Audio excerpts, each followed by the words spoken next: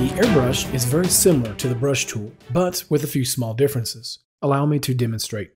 I'm using practically the same settings for both brushes in order to show a more accurate comparison. I'm going to enable glossiness. I will then select the brush tool with an opacity of 30%. I will click and drag, and I will pass over this area multiple times while still pressing down. Now I'll go to the airbrush and I'll do the same thing. You'll notice that it continues to build depth indefinitely, whereas opacity, it has already reached the 100% mark. In order to do likewise with the brush tool, I would have to make multiple subsequent strokes. It's quite apparent at this point that the airbrush is going to be much softer.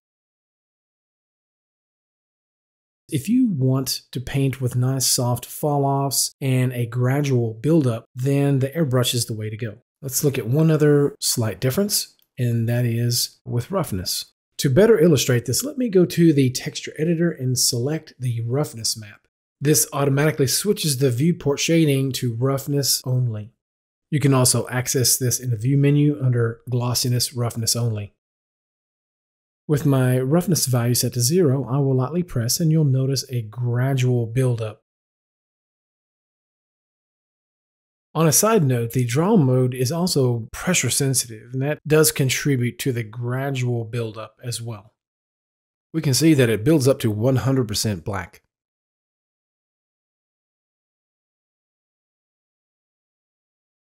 I'll hit the delete key. Now let's go to a roughness of 100%. And obviously it will build up to 100% white.